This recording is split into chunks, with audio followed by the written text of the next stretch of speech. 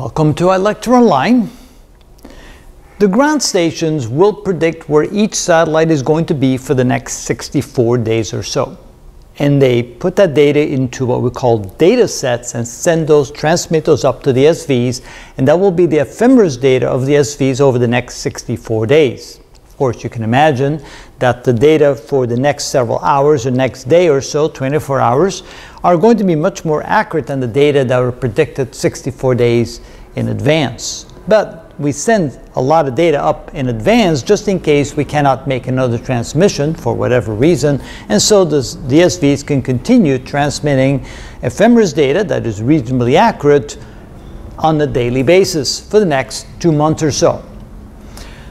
So when do we cut into a new set? Because obviously the ideal thing would be to every day or so set up a new set of ephemeris data so that all the data that is being used by the receivers that they receive from the SVs is very, very accurate, and that's the ideal situation.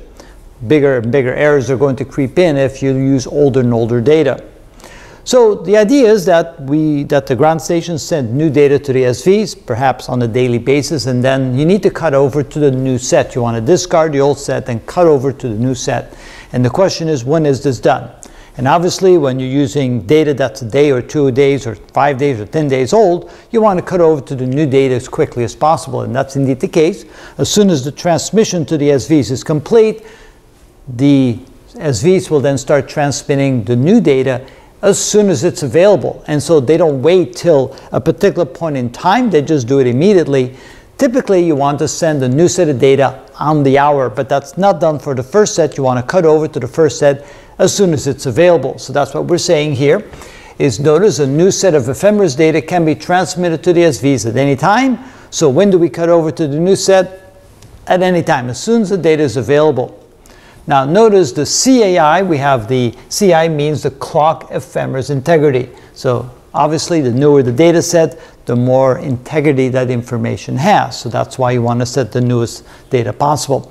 Now on the next cutover from the first to the second data set, the information isn't quite clear. I'm assuming, because what they're saying is that the transmission of the first data set can be for less than an hour, because when we get to the top of the hour, you want to then go ahead and cut over to the next data set. So the first data set is not necessarily transmitted for the entire 2-hour period.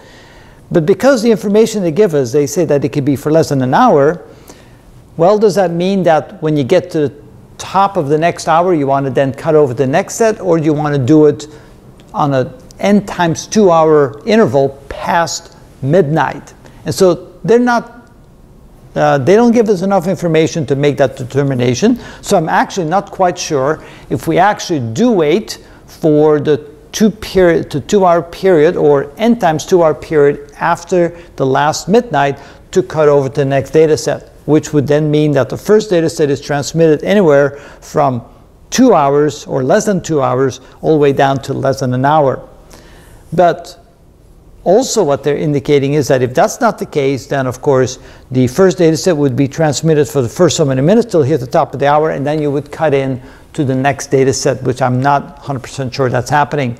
Because if you do that and you're on an odd hour, then obviously when you get to midnight and then you want to cut over to the next one, you kind of have a mismatch there. So that's why I think they're just not clear, and I believe that what I wrote here has to be correct. So I'll have to look into that a little bit more. So the first cutovers at any time may be transmitted for less than an hour, which would indicate that when you get to the interval where it's n times 2 hours past midnight, you want to jump over. But if it's not so, that you might want to go an hour and a half or an hour and 15 minutes before that 2-hour period comes in, then you cut over to the next one. On the very first day, after the first cutover, you're going to cut over every 2 hours. That's the normal operation.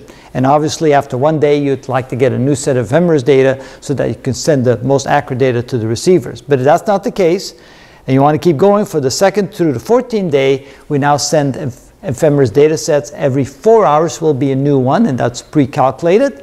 And so that's done modulo 4 hours from the start of the week. So then now we're in tune in the rollover, the end of the week rollover. And so then every 4 hours after that, for the next 13 days, you then cut over to the new data set.